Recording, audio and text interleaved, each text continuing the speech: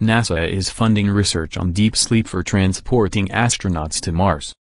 Putting space travelers into a state of deep sleep has been a staple of interstellar science fiction for quite some time, but despite originating as a far-fetched concept, the idea of using suspended animation to enable deep space travel might soon become science fact. If you're unfamiliar with the concept, here's a quick rundown. Traveling far into space is a tricky endeavor. With existing technology, traveling to a planet like Mars takes about 180 days, for example. Keeping a crew of people alive, and entertained, in space for that long isn't hard, but it does require a lot of food, water, energy, and other supplies.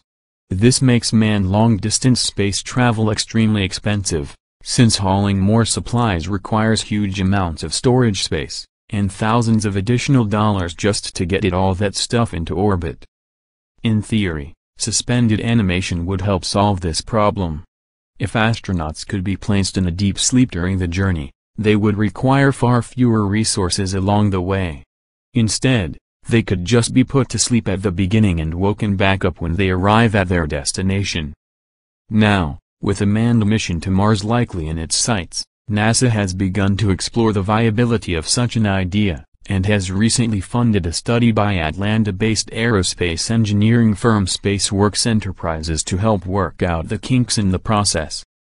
The bulk of the study revolves around placing humans in torpor, a state in which metabolic and physiological activity is drastically slowed down.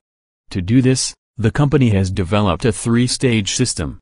Step 1 involves sedating the person and using a neuromuscular blockade to prevent movement, whereas Step 2 is to physically lower the person's body temperature by about 10 degrees Fahrenheit, thereby reducing cellular activity and metabolic rate by around 50 to 70%. This is achieved with the help of cooling pads and a nasally inhaled coolant that lowers the subject's temperature from the inside out. Then, once in torpor, the subject is hooked into an intravenous drip that supplies their body with all the nutrients needed to keep them alive.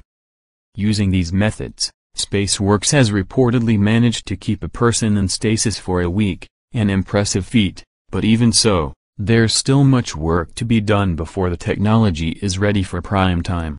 In addition to extending the length of the stasis period, the company has a handful of other hurdles to overcome.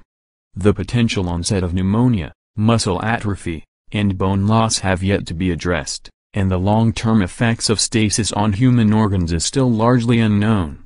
SpaceWorks still has a long road ahead of it, but with a few more years of research, it's not unreasonable to think that suspended animation, cryostasis, torpor, whatever you want to call it, might finally bring a manned mission to Mars within reach.